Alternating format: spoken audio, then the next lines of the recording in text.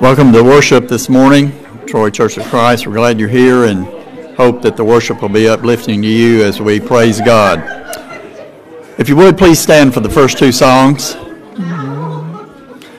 Lord, the light of your love is shining in the midst of the darkness shining. Jesus, light of the world, shine upon us. Set us free by the truth you are bring us. Shine on me. Shine on me. Shine, Jesus, shine, fill this land with the Father's glory. Blaze, Spirit, blaze, set our hearts on fire. Flow, river, flow, flood the nations with grace and mercy. Send forth your word, Lord, and let there be light. Lord, I come to your awesome presence from the shadows into radiance. By the blood I may enter your brightness. Search me, try me, consume all my darkness. And on me, shine on me. Shine, Jesus, shine. Fill this land with the Father's glory. Blaze, Spirit, blaze. Set our hearts on fire.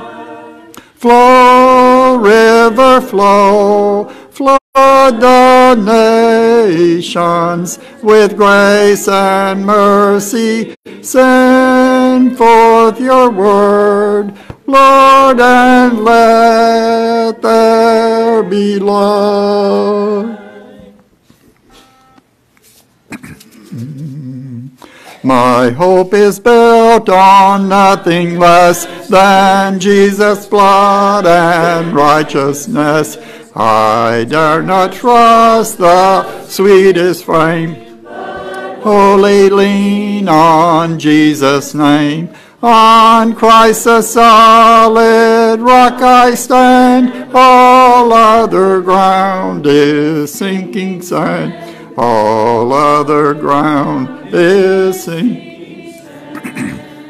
When darkness veils his lovely face, I rest on his unchanging grace. In every high and stormy gale, my anchor holds within the veil. On Christ the solid rock I stand. Other ground is sinking sand. All other ground is sinking sand.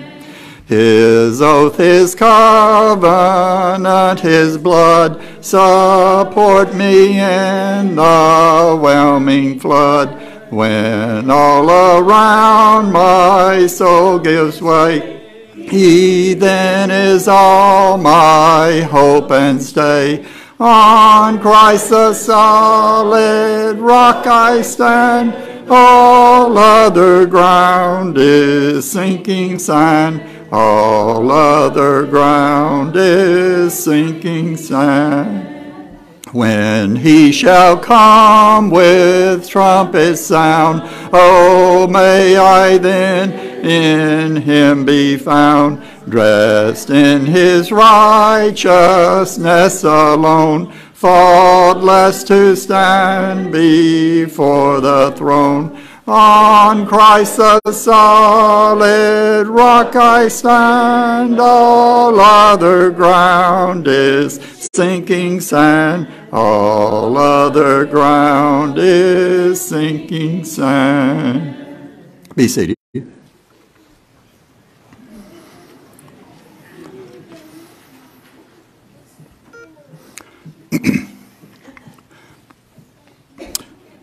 Since we have few tenors, if any, I'm going to ask the altos to come in on the second verse, second time through, and the bass on the third time through. We'll sing it through 5 times.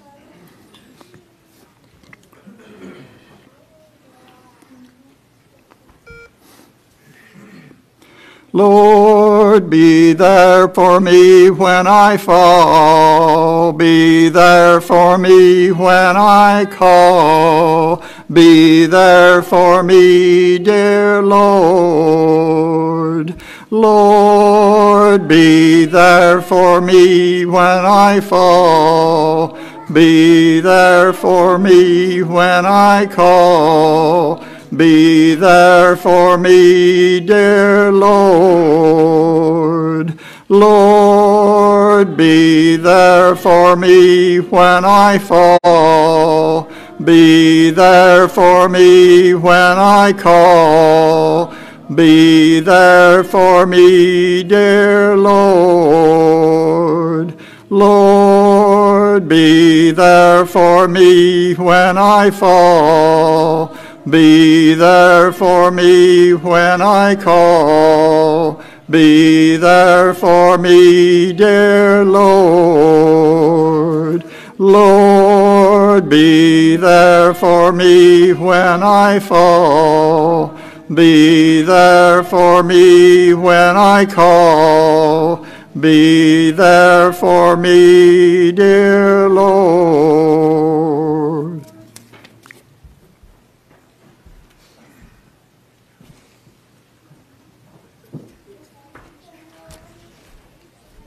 Good morning.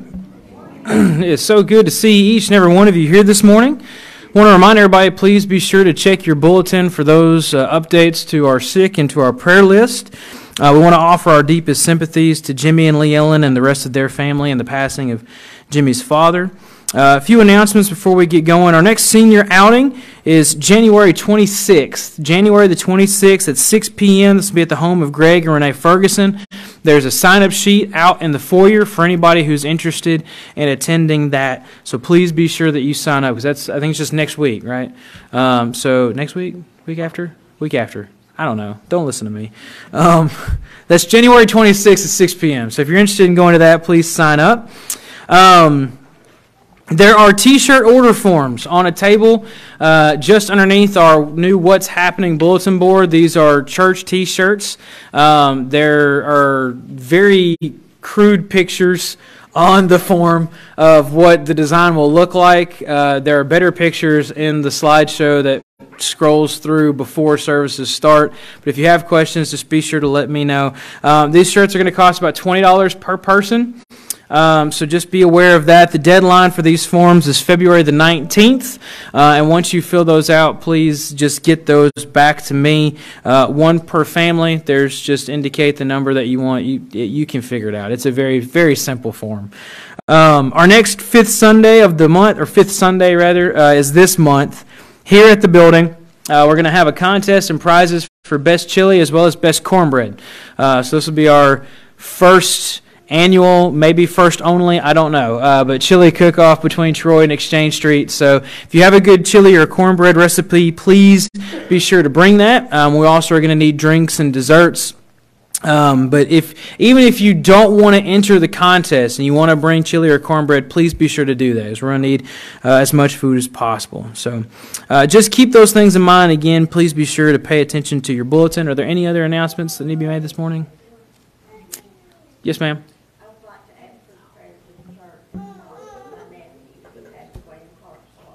Yes, ma'am. Yes, ma'am. It's Miss Laura Griffin's nephew. Please be sure to keep that family in your prayers. And then our family of the week this week, I believe, is Miss Brenda Akers. So please keep her in your prayers as well. Beth Muse didn't get to come home yesterday. She's supposed to come today. Okay, Beth Muse is supposed to come home today. We're hopeful. Good deal.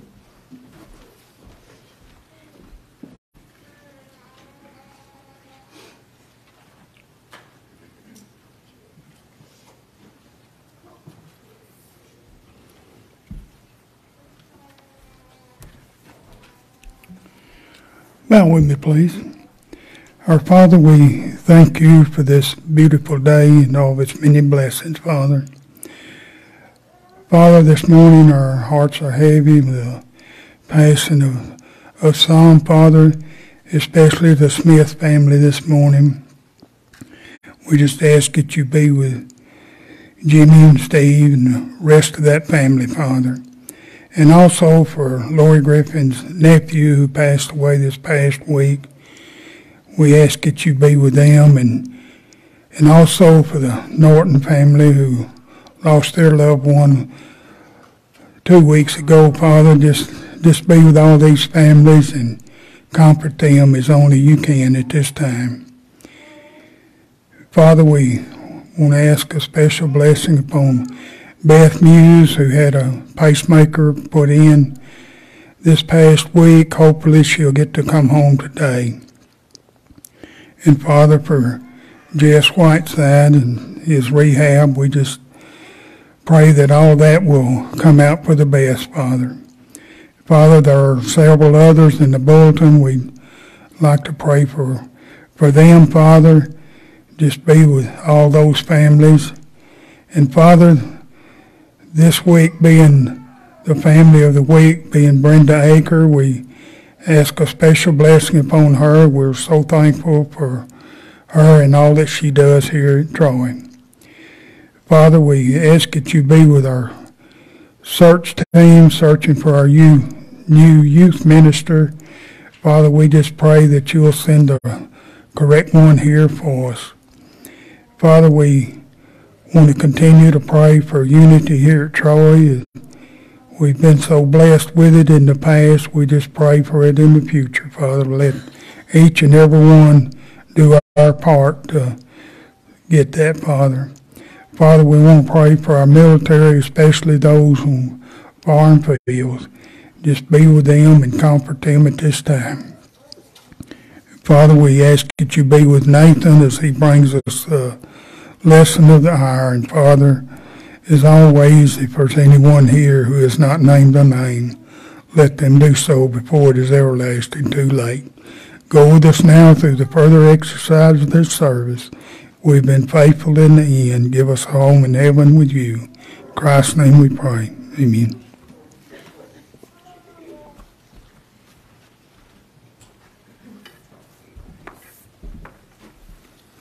Before the Lord's Supper, let's sing Lamb of God.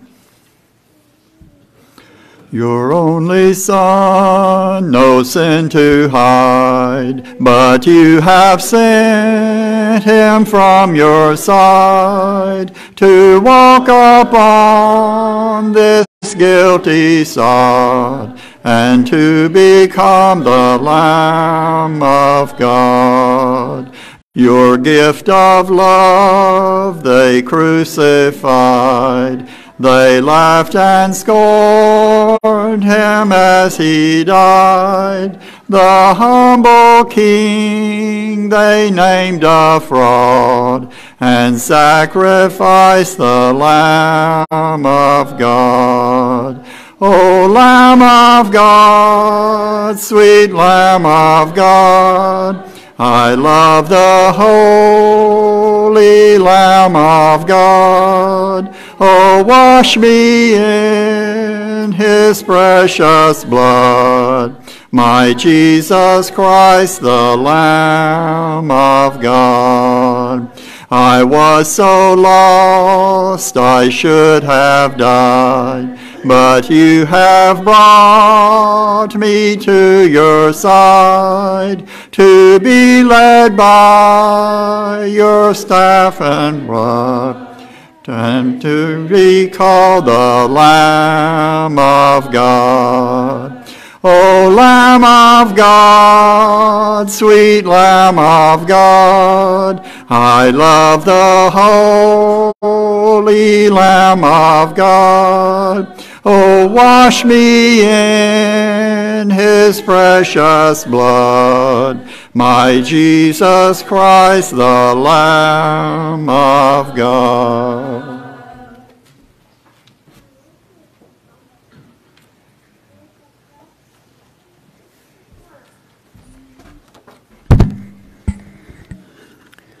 Right before we take the Lord's Supper, and just to reiterate what's in the bulletin about a family or a person that we pray for each week, don't underestimate that.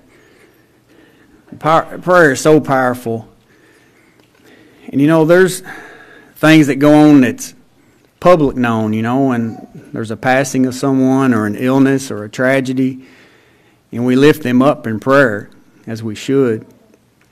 But I think if we're honest, each one of us can attest that there's times in our lives when we all have struggles, that there's things that can go on in our lives that very few people may know about, or maybe even no one knows about, that we struggle with, that we have a difficult time dealing with.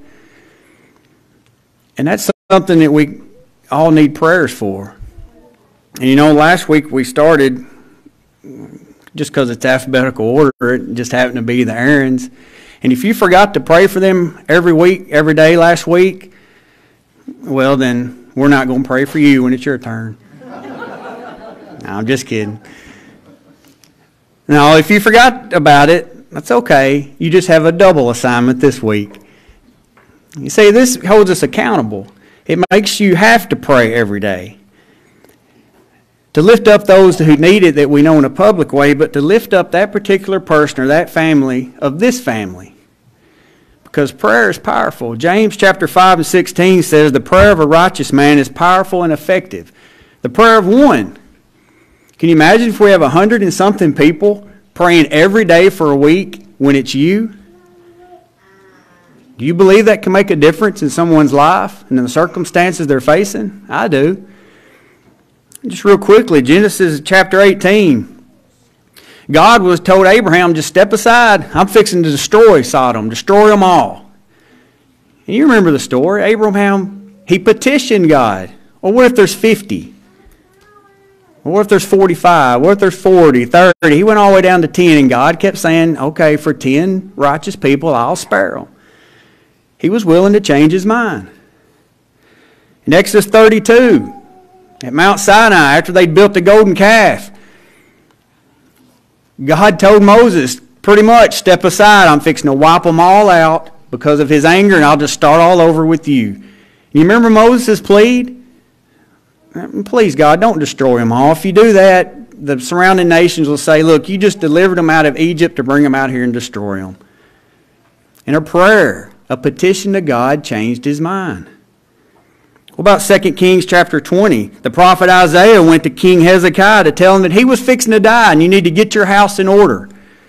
But Hezekiah went before the Lord and wept and prayed to spare his life. And the Lord added 15 more years to his life.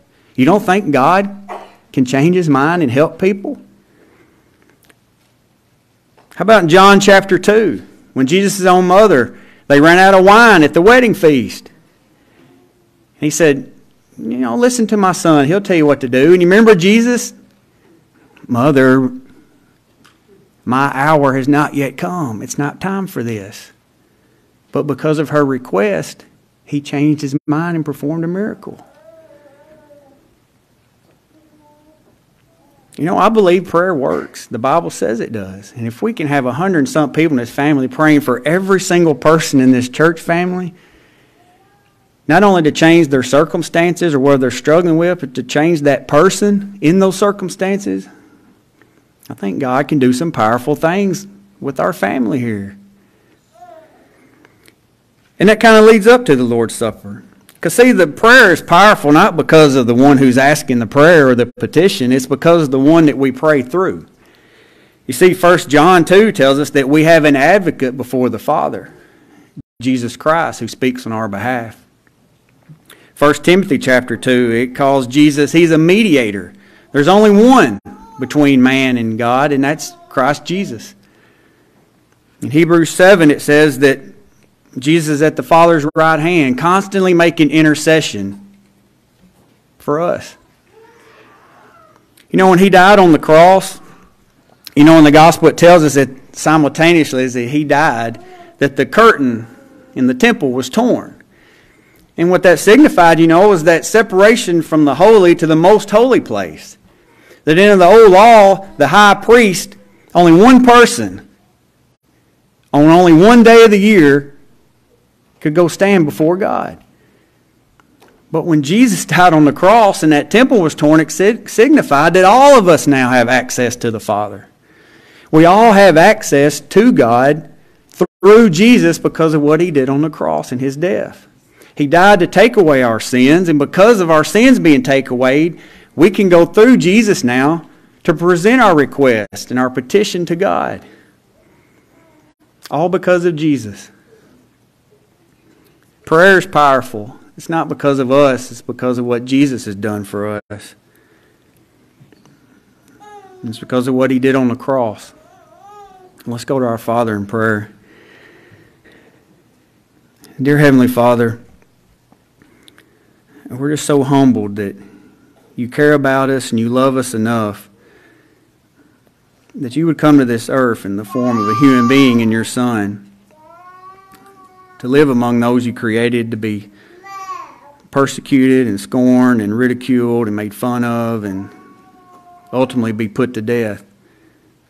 Put to death by the people you created and you loved.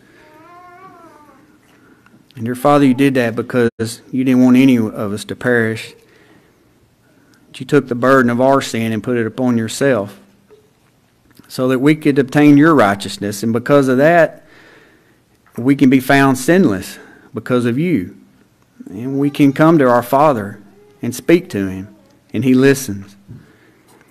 Thank you, Jesus, for dying for us, and thank you, Jesus, for interceding on our behalf and speaking to the Father on our behalf. We pray this morning that we'll honor your Son, Jesus, that we'll honor you, Jesus, and your body that hung on that cross. In Christ's name we pray. Amen.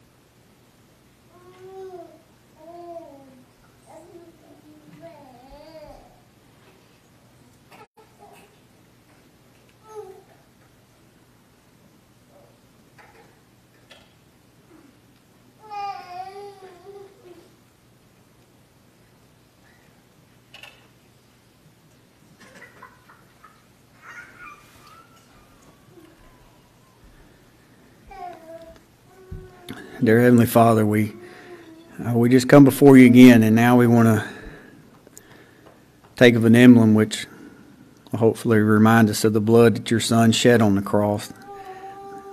The blood that signifies that all of our sins are taken away when we trust in that sacrifice and put our trust and hope in you. And I pray again that we'll honor you as we do this as a family. In Christ's name we pray. Amen.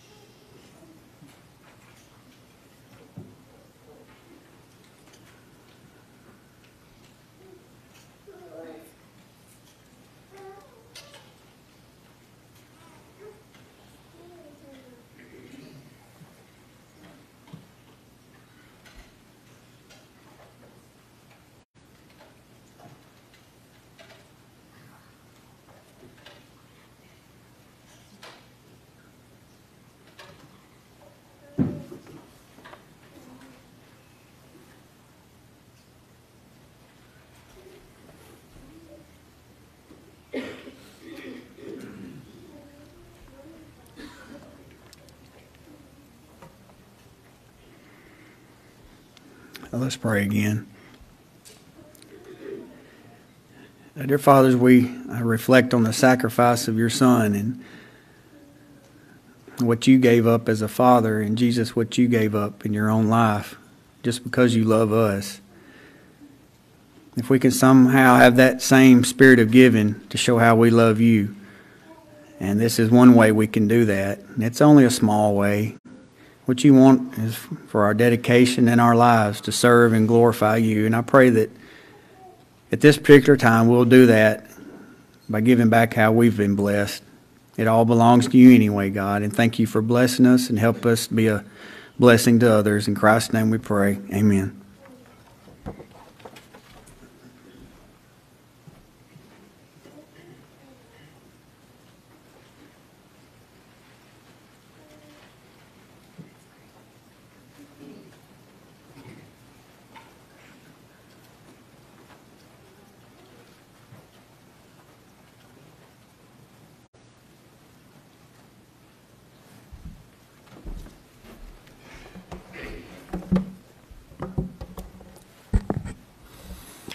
Bind us together, Lord, bind us together with cords that cannot be broken.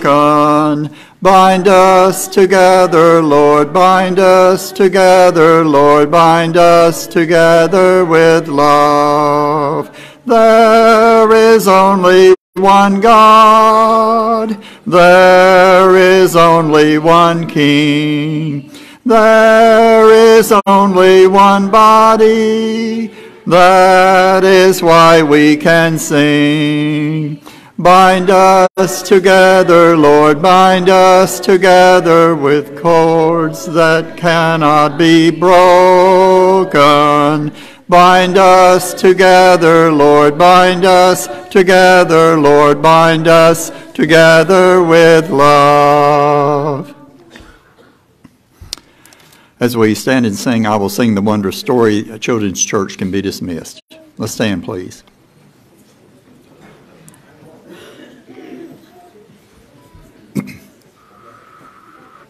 I will sing the wondrous story of the Christ who died for me, how he left his home in glory for the cross of Calvary.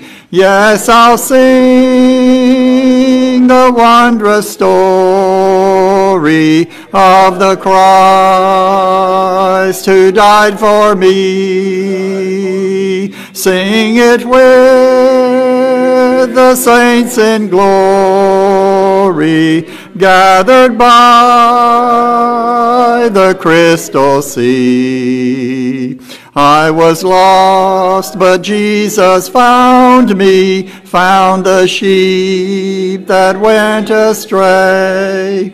Threw his loving arms around me, drew me back into his way. Yes, I'll sing the wondrous story of the Christ who died for me. Sing it with the saints in glory, gathered by the crystal sea. He will keep me till the river rolls its waters at my feet. Then he'll bear me safely over where the loved ones I shall meet. Yes, I'll sing the wondrous story of the Christ who died for me.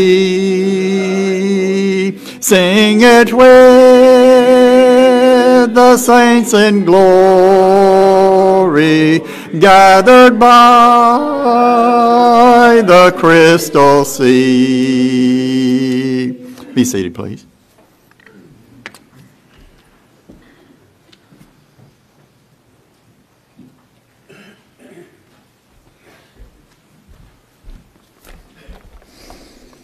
Scripture reading this morning is Ephesians chapter 2, verses 11 through 14.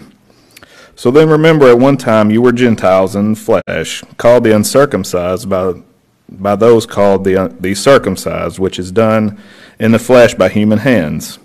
At the time you were without Christ, excluded from the citizenship of Israel and foreigners to the covenant of promise, without hope and without God in the world. But now in Christ Jesus, you who were far away have been brought near by the blood of Christ. For he is our peace, who made both groups one and tore down the dividing wall of hostility.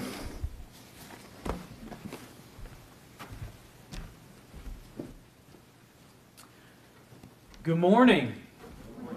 It is a great day to worship our God. Amen? Amen. I'm excited that you're here this morning. I'm excited that we get a chance to worship our God together, to start our week off in that way. If you will, keep in mind this afternoon and later this evening, a group that we've got traveling back from Orange Beach. A lot of our youth group traveled down to the Gulf Youth Rally this weekend. They're going to be coming back tomorrow. So please keep them in your prayers that they come back safely. In a few moments, we're going to sing an invitation song. That's a time that we set aside at the end of each service, that if you've got prayers that you would like, if you've got something that you want to be made known, two of our shepherds are going to be at the back of the auditorium. You are more than happy or welcome to go see them, to talk to them, to hug them, to let them know what it is that you need, and with your permission, we'll let everybody else know what that is as well. This morning, we're going to continue looking at this idea of being stronger together. I know most everybody in here knows this, at least most of us probably do anyway, because it was one of Ron's favorite things to talk about. But if you've, one of the most, in my opinion, unique things in all of nature is the giant sequoia redwood trees that you can find out in California. I think that they're incredible. There's just these massive, incredible trees. They can grow up to 380 feet tall. They can be up to 30 feet in diameter. They really are truly just unbelievably impressive. And if that weren't impressive enough, if that didn't make them unique enough as things in nature go, then you start studying the root system of those particular trees. And I know Ron has talked about this before, but I find that to be just so interesting because when I was growing up, we had Bradford pears in our front yard. My wife hates Bradford pears. For those of you who know Chelsea, she's allergic to them. She can't stand them. It's a good thing we live in West Tennessee, right? Because they're nowhere to be found around here, right? But we had Bradford pears, and my mom always hated Bradford pears because for whatever reason, after X amount of years of having them in our front yard, they would always, for whatever reason, fall over. My mom explained to me growing up the reason they always fell over is because they would grow to these big tall heights and they'd have this big giant greenery on them, but they didn't have enough of a root system, so they caught all the wind and they would fall over. Well, I thought, if Bradford pears did that, surely a tree that grew up to 380 feet in the air would catch an awful lot of wind, right? You would think that they would fall over rather easily, especially when you consider that the root system of these giant sequoias doesn't grow more than a couple of feet deep in the ground at all. But the interesting thing about that is they stand, or some of the oldest living trees, they stand because the root system of these trees grows outward, sometimes up to 150 to 200 feet, and the roots intertwine with all the other trees that are around it. So when you go and you look at these forests, every single one of those trees is connected to every single other one of those trees because of the massive intertwined root systems that grow underneath, just barely underneath the surface. And I remember thinking, if that wasn't the perfect illustration of being stronger together, of how as individual Christians sometimes we have situations in our life where that wind wants to knock us over, but when we connect ourselves to each other, that right there makes us stronger. And that to me was one of the best examples I could possibly think of when it comes to this idea of being stronger together. That being our theme for the year. That's what we're going to focus on. Each month this year, Lord willing, we're going to look at one aspect or area of our life where we can apply being stronger together. We can practice some of these principles that are laid out for us in the Bible. Ecclesiastes chapter 4, verses 9 through 12 is really what are going to be our theme verses for the year. Ecclesiastes 4, 9 through 12 says, 2 are better than one, because they have a good reward for their efforts. For if either falls, his companion can lift him up. But pity the one who falls without another to lift him up. Also, if there are two and they lie down together, they can keep warm. But how can one person keep warm alone? If someone overpowers one person, two can resist him. But a cord of 3 strands is not easily broken. See, that's not the only place in Scripture that speaks to the importance of unity, that speaks to this idea of being stronger together.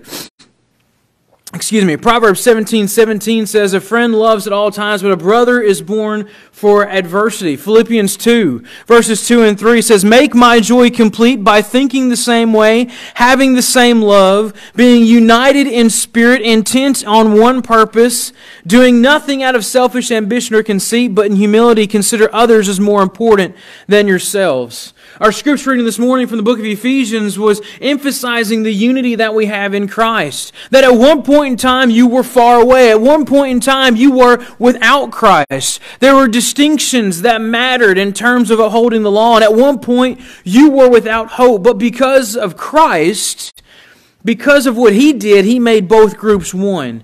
He tore down the barriers that were that dividing wall of hostility, as it would say. And later in that same letter in Ephesians, Paul is going to write, and he himself gave some to be apostles, and some to be prophets, some to be evangelists, some to be pastors, some to be teachers, but to equip all saints for the work of ministry, to build up the body of Christ until we all reach unity in the faith and the knowledge of God's Son, growing in maturity and stature measured by Christ's fullness. And so the Bible makes it very known, very clear to us that there is something to this idea of being stronger together. That's why all throughout Scripture, you and I are referred to as a family. It's why the early church, if you go back and you study the early church, like the church at Corinth, the church at Thessalonica, it's why community was such an important aspect of what they lived out. And we don't understand that a lot today. We talk a lot about Christians and the things that we're being persecuted and things that, maybe we have ideals that aren't as popular as what they, as what the world says. And I'll just be honest, it's not the same as it was in the early church. You talk about somebody being set apart in culture. The church, that was it. That's all you had. You didn't have a bunch of people that, no, you were actually despised. You were actually rejected. There was no such thing in the early century as Christians who had friends that were non-Christians, that did not share their same faith. It's not the same for us today, right? I'm sure several of us in here have friends that aren't Christian, that aren't religious, that aren't accepting of Jesus and His teaching. The early church emphasized community because they realized that they were stronger together. It's why doing the right things is usually easier when you're around other Christians, right? As a teenager, what did you call? You called that the church camp week, right? You get to go to church camp for the week and everything's easy. And what did they tell you on the last day of church camp every single year? For anybody that went to church camp, maybe some of you didn't, but on the last day of church camp every single year, no matter what camp you went to, they told you, hey, it's easy now, but when you go back home, you've got to do the same things. The same is true for the church today. Last we looked at not just the importance of being stronger together, but we looked at this idea that being stronger together is actually a privilege. It's a responsibility. It's an expectation even of being a Christian. We looked at that also, all too important question, am I my brother's keeper? And so if we can agree on that, and we can come to the realization that yes, being stronger together is important, that it does matter, the next question has to be how? How do I become stronger together? How do we get to that point? What are some things, some actual things that we can do as a church family, as individuals, to nurture this environment that we're striving for? And that's what we're going to focus on this morning. But before we get to that, I'm going to give you 4 things this morning that you can do that are very practical, that you can do starting today. 4 things that you can do. But before we get to those 4 things, I want us to understand a couple other things. Number 1, I want us to understand that what we're doing, these 4 things, building this type of culture is a process. The 4 things I'm going to give you this morning, they're not one-offs. You don't get to do it one time and go, okay, we're stronger together, right? No, it's something that has to have a continual impact on your life. Back to the church camp illustration, right? It's easy to do it for 1 week. But it has to be something that we live out each and every day of our lives. It's not something that we can go, okay, I did this once and now I'm good. That's not what being a Christian is about, period, right? Nobody says I get to be a Christian 1 day a week and then I get to live the rest of my week the way that I see fit. No, being a Christian is a lifestyle. It's how we dedicate ourselves not just to Christ but to one another. And so understand that none of this is a one-off. This isn't something that we're going to do. We don't get to do this for just a month and then we magically become stronger together. These are things that have to be focused on, that have to be put into practice. And these are things that at times are going to be easier than others. That doesn't make them less important. Just because you can do something when it's easy doesn't necessarily make it more important than doing it when it's hard. In fact, generally, it's the exact opposite, right? Generally speaking, doing things that bring us closer to Christ are more important when they're hard as opposed to when they're easy. Even Jesus would talk about that. He said anybody can show love. Anybody can love somebody who treats them well, but it's loving your enemies. It's praying for those who persecute you that is the real test. And so as we go through the year, I hope that you and I can make a commitment to these things, to practice them, to do them continually, to progress toward the goal that we have of being stronger together. So, okay, let's get to it. What are these 4 things that we need to do? Well, the first of which is prayer. We need to pray about the things that we have going on this year. Kevin stole all of my comments, so I could really just skip this point if I wanted to. Kevin and I have an ongoing joke that for whatever reason we never share notes and end up speaking on the same thing all the time. I don't know what that is per se, but it shouldn't be a big secret to us that our priorities are directly reflected in our prayer lives. The things that we want, the people that we care about always end up in our prayers, or at the very least they should. And of course, we've all heard several of these verses on prayer, right? On the importance of praying, as it were. Like James chapter 5, verse 16, pray for one another that you may be healed, because the prayer of a righteous person has great power in its working.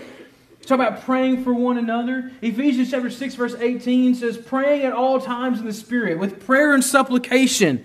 To that end, keep alert with all perseverance, making supplication for all the saints, for one another, for other people other than just yourself. Philippians chapter 4 and verse 6, do not be anxious about anything, but in everything, in prayer and supplication, with thanksgiving, let your requests made known to God. 1 Thessalonians chapter 5, verses 16 through 18 says, rejoice always, pray without what? Ceasing. Pray without ceasing. Give thanks in all circumstances, for this is the will of God in Christ Jesus for you. And so it only makes sense that if we're going to prioritize being stronger together, if we really want to have a closer and stronger relationship with those in our lives, that we should focus on it through prayer. If this is truly a goal that you want to have, that you're going to put effort toward, it cannot help but show up in your prayer life. This is part of the reason that we're specifically encouraging people to pray for another family here each week of the year. If we get through the entire list by the end of the year, we'll just start over, right? That's why we're doing these things, because praying for other people is something that brings us closer together. When somebody tells you that they've been praying for you in times of stress, yes, it makes a huge impact. But if somebody tells you that there's literally nothing special going on in your life, right? I know that it's hard because everybody has something special going on in their life. But if you've ever had somebody tell you that they've been praying for you, and it's not out of any sense of they need my prayers because they're struggling, or they need my prayers because something bad has happened, or they need my prayers because their family members are going through a tough time. If there's nothing special going on in your life and somebody says, I'm praying for you, it makes you feel better. I don't know if anybody's ever had that happen to them where they've been prayed for and there's nothing I know that sounds so bad to say, but there's nothing special, right? That we would consider special going on in your life. It's just a Tuesday. It's just a Tuesday, and I got a text that somebody was praying for me. That makes a difference. It makes people believe that we care about them. So pray for those people that need prayers. Pray for those that you think don't need prayers. Be specific in those prayers. Pray with your spouse. Pray with your family. You think, well, Nathan, that's awkward. Should it be, though? I mean, should it really, if we're Christians, should it really be awkward to pray with my spouse or pray with my family? To pray specifically to God for the things that I'm looking for, that I look for opportunities, that I pray for Him to grant me the ability to care about others, to be stronger together?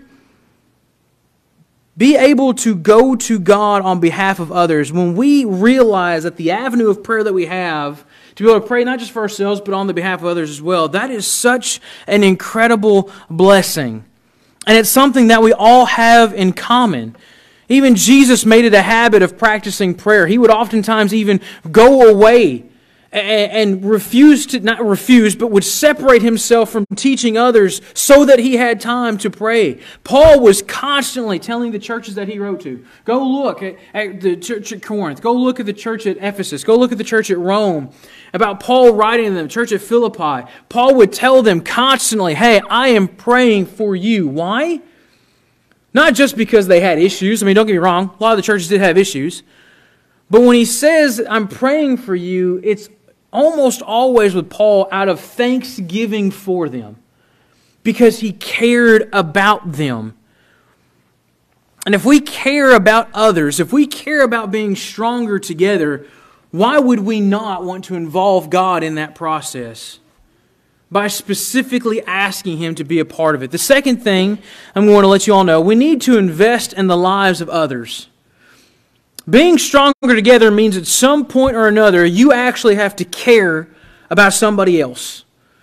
We have to actually care about one another. Being stronger together means getting beyond the relationship of Sunday morning. Hey, how are you? I'm good. That's great. And then I don't see or talk or hear from you again for maybe 2 or 3 weeks. We actually have to care about one another. We need to care about what's happening in the lives of one another, which again is a lot easier for some people than others. Right? I'm an extrovert. If you've gotten to know me over the last year and a half, almost 2 years, I'm an extrovert. Okay, I can have a conversation with a complete stranger. It won't bother me at all. I married an introvert. Right? That whole yin and yang thing that we got going on. Sometimes it's easier for me to have conversations with strangers than it is for Chelsea. And we accept that about one another, but we have to be able to invest in the lives of others. There are some people that are private people. They don't want anybody knowing what's going on in their life. They don't want anybody to get in on the things that they're dealing with. But being stronger together means that we're going to invest in the lives of one another. And again, this is not me saying that you need to broadcast your entire life situation down on Main Street every single week. But there are people here that care about you. There are people here that want to know who you are. Aside from just where you sit in church, right? Because that's how we generally know people. Who's that? Well, they sit here, right? Anybody ever done that before? No, surely not, right? And we've never described anybody by where they sit as opposed to who they are. We have to care about one another. Being part of the body of Christ means that you and I are to care for one another. We try not to speculate a whole lot when we study Scripture, but sometimes on occasion, I can't help it, okay? It's just part of me. I really sometimes am curious, though, about where Timothy might have ended up without Paul, or where Paul might have ended up without Barnabas, or where David might have ended up without Jonathan, or where Peter, Andrew, or James and John might have ended up without Jesus. All these people that made it through some really good and some really difficult times did so because they were willing to invest in the lives of others, specifically those who they were close to, those who they shared a common faith with. And so we have to invest in the lives of others. Well, Nathan, how do I invest in the lives of others? Well, I'm going to give you two reasons, all right? I'm going to give you one easy, one hard. You ready? The easy one, pay attention to the calendar. We still have calendars out here next to the bulletins. Grab you one. Pay attention to it. You know what's listed in there? Almost every single person's birthday and anniversary. If you don't have a birthday or anniversary listed in there, let us know because we would really like to make it known when your birthday and anniversary is, right? So, pay attention to that. Send a card, send a text, give somebody a call, tell somebody happy birthday, right? Anybody in here have Facebook? A lot of Facebook, yeah, people have Facebook. Anybody in here on Facebook get happy birthdays from people that you haven't talked to in 12 years? I do, I'll just be honest, right? And yet for whatever reason, it sometimes makes us feel good that somebody that we haven't talked to in 12 years tells us happy birthday. How much better then would it feel if everybody at church were to call me and tell me happy birthday on my birthday? Because I believe they actually care about me in that regard.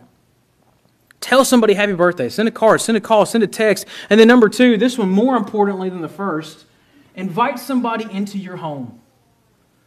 All right? Some of you got some really nervous looking faces just then. Invite somebody into your home. You think, Nathan, I don't want anybody in my home. My home is a wreck. I have 2 kids under the age of 3, okay? Nobody's house is dirtier than mine.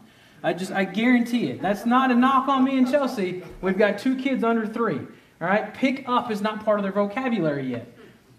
Invite somebody into your home. Be vulnerable with them in that way. Let them know that you care enough about them that you want them in your life. You want to invest in the lives of others? Let them know you outside of just Sunday mornings. And build that relationship with them. Ever since the beginning, God understood that man did not function well alone. We need others to live out the Christian life. Romans chapter 12, verse 12 says, love one another with brotherly affection. And watch this. Outdo one another in showing honor.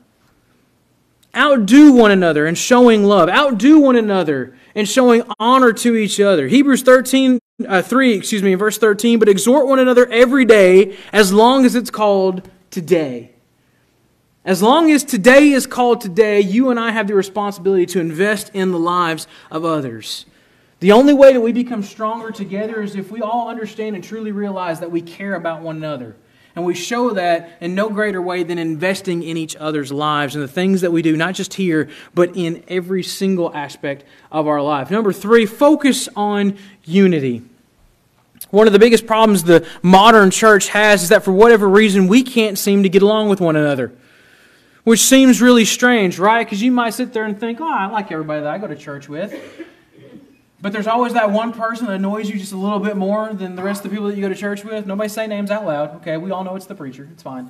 But we need to focus on unity. We claim to all be on the same page, but then we let a bunch of things that don't really matter get in the way of us being the body of Christ, which is really the exact opposite of how we're supposed to live. Psalm 133 and verse 1 says, "How good and pleasant is it when God's people live together in unity." 2 Corinthians chapter 13, verse 11, "Finally, brothers and sisters, rejoice, strive for full restoration, encourage one another, be of one mind, live in peace, and the God of love and peace will be with you." Galatians chapter 3 and verse 28, "There is neither Jew nor Gentile nor slave nor free. There is neither male nor female, for you are all one in Christ Jesus." You see, the church is constantly referred to in the Bible as one body, one family, one church. Do we have to agree on every single thing all the time? No. But if we want to be stronger together, if we want other people to realize that they're missing something without Jesus, and they were to look at us, what are they going to see? Are they going to see a bunch of people that bicker and complain about one another? Or are they going to see somebody or people who are focused on unity? Who are different, who are called to be different because of the one faith that they all have in Jesus Christ. We have to be able to focus on unity in the things that Christ emphasized and cared about. And then fourthly this morning, show up. Show up. This is something that's incredibly hard at some times and again, incredibly easy at others. Showing up is easy when we've got nothing else to do. Showing up can be hard though when it becomes a bit of a sacrifice. But for this year, I want to challenge everybody to make it a priority, make an effort to show up. Show up to our small groups. Show up to Bible classes. Show up to Fifth Sunday. Show up to whatever event it is that we've got planned. Show up for others when they're going through difficult times. Show up for others when they're going through really good times. Show up for one another. And in doing so, show up for Christ. Go to the funeral visitation. Go to the awards ceremony. Go to lunch with somebody. When somebody's having a good day, when somebody's having a bad day, we've talked about it before. Showing up may be the simplest thing that you can possibly do that has the biggest impact on somebody's life. Think about people that showed up for one another in Scripture. Turn over, if you go to the book of Acts. This is kind of where we're going to close out. Acts chapter 9. I mentioned this a second ago. This is one of those big what-if moments to me. But in Acts chapter 9, starting in verse 20, really in verse 19 is where I'm going to start. "After taking some food, he regained his strength, and Saul was with the disciple in Damascus for some time. Immediately he began proclaiming Jesus in the synagogue, saying that he is the Son of God. And all who heard him were astounded and said, 'Isn't this the man in Jerusalem who is causing havoc for those who called on his name and came here for the purpose of taking them as prisoners to the chief priests?' But Saul grew stronger and kept confounding the Jews who lived in Damascus by proving that Jesus is the Messiah. And after many days he passed, the Jews conspired to kill him. But Saul learned of their plot, so they were watching the gates day and night, intending to kill him. But his disciples took him by night and lowered him into a large basket through the opening of a wall." So again, this is Saul, still Saul at this point, proclaiming the gospel. And nobody wants to believe him because they're saying, "Hey, isn't this the guy who was just telling us that he was going to kill us for proclaiming this Jesus?" But watch in verse 26. "When he arrived in Jerusalem, he tried to join the disciples, but they were all afraid of him." Which makes sense, right? Everybody's like, why is everybody afraid of Paul? Well, at this point, he's Saul, right? And a lot of people didn't trust him all that much. A lot of people thought he might still trying to kill them. And you can't really believe him. Why? Because he had been doing it for a few years already. They did not believe he was a disciple.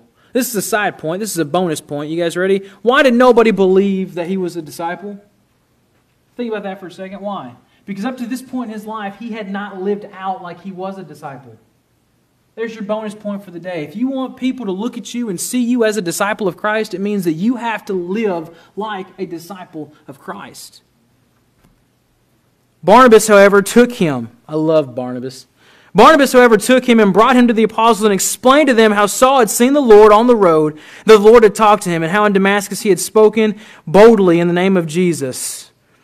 Saul was coming and going with him to Jerusalem, speaking boldly in the name of the Lord. He conversed and debated with the Jews, but they tried to kill him. When the brothers found out, they took him down to Caesarea and sent him off to Tarsus.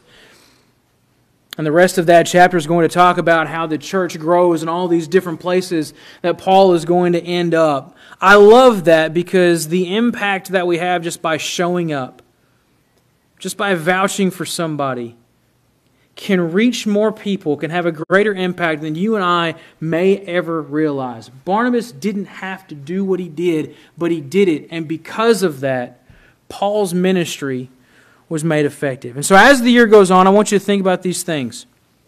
I want you to think about all these things. I want you to think about praying. I want you to think about focusing on unity. I want you to think about investing in the lives of those people that you're sitting next to right now. And I want you to think about showing up. I want you to think about all the things that you can do to cultivate a place, a culture, and to become a people who are stronger together. This world, this life, is difficult enough on its own. You and I need people to do it with us. And what a better people than those that share our faith in Christ. So this morning, if you need prayers for that, if you need to start thinking about other people as maybe more important than yourself, caring about, investing in the lives of others, if that's something that for years and years and years you did faithfully, and you look and take an inventory of your life and you realize that it's something that just hasn't been a priority for you, and you want to get back to that, if there is a need that you have, putting on Christ in baptism for the remission of your sins, we would love nothing more than for you to do that this morning. If you have a need and we can help, won't you come as we stand and as we sing?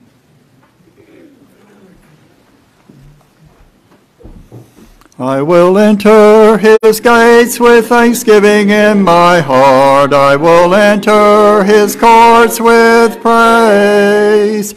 I will say, this is the day that the Lord has made. I will rejoice, for he has made me glad. He has made me glad. He has made me glad. I will rejoice, for he has made me glad. He has made me glad. He has made me glad. I will rejoice, for he has made me glad. Dear Heavenly Father, we thank you for this day. Lord, we thank you for this chance to come here together and worship you. Lord, we thank you for the avenue of prayer so we can come and talk with you.